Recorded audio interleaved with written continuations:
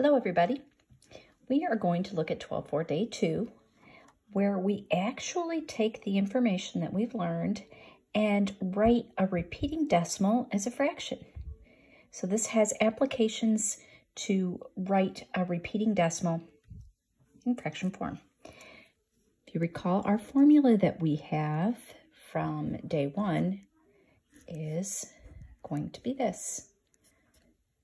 If we only can use this if the absolute value of r is less than 1.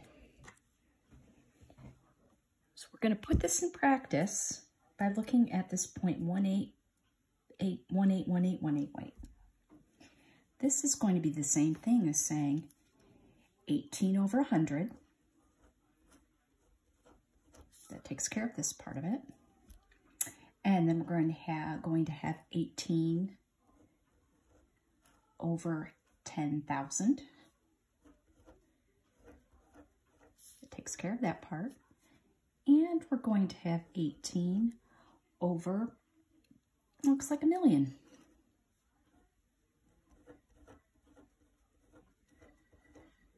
And that takes care of that part. And we could keep going. We would put another 1A, and you can see that what we're doing is we're adding 2 zeros every time. And this goes on forever. How do we write this as a fraction? Well, we know that the first term is 18 over 100. And we know that the common ratio is 1 over 100. 2 zeros each time. We're multiplying that. In order to find out what that would be in a fraction form, we're plugging this in. 18 over 100 is A1 divided by 1 minus 1 over 100. And you can hear my dog walking. She needs her nails cut. Now she's drinking. 18 over 100. Maisie! Life goes on, doesn't it, guys?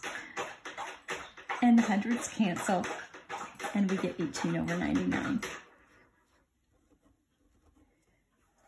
Which just would reduce, doesn't it? 9 goes into everything, 2 11ths. 18 over 99 or 2 11ths. So this one, the next one, 0.777, we can write that as 7/10 plus 7/100 plus 7/1000, and it goes on forever. The first term is 7/10. The ratio is 1 over 10. We're multiplying by 1/10 each time. Plugging into our formula, we're going to have 7/10 divided by 1 minus 1/10. It's going to be 7/10 over 9/10, which is 7/9. Now, if you push that in your calculator, you're going to see that that's a 0.7 and it repeats. All right, a couple more.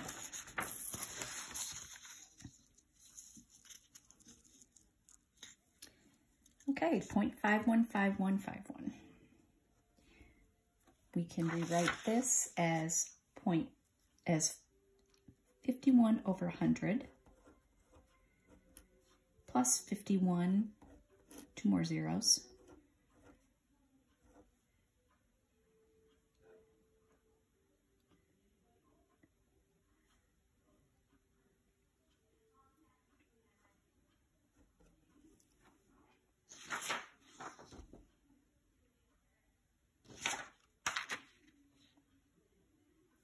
I only added 1.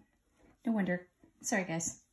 I was confused myself for a few seconds, but I found myself. R is 100, 1 over 100. And A1 is 51 over 100. When we go to substitute into that formula, we have 51 over 100 divided by 1 minus 1 over 100. So it's going to be 51 over 100 divided by 99 over 100. Now, I didn't say this before, but the hundreds cancel. We have a complex fraction. If we multiply it, I'm going to show it to you here. If we multiply the top and bottom by 100, basically 100 divided by 100 is 1. We're not changing it. We're changing the way it looks.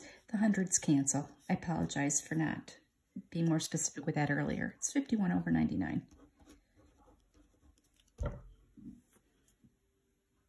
And this is a point where I would tell you, go ahead and work these out on your own. If you want to shut it down and then try and figure this out and then check your answer, that'd be fabulous.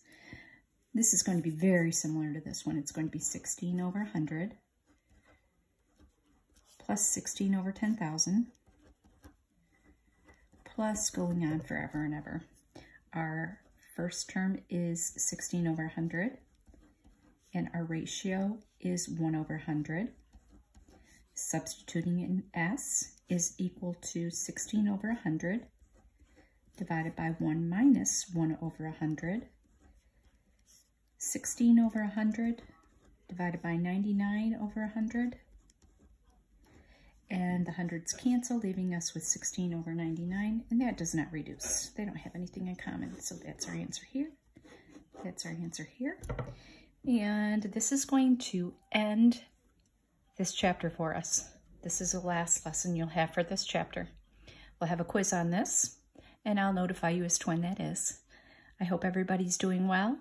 Miss you guys, and take care of yourselves and your family.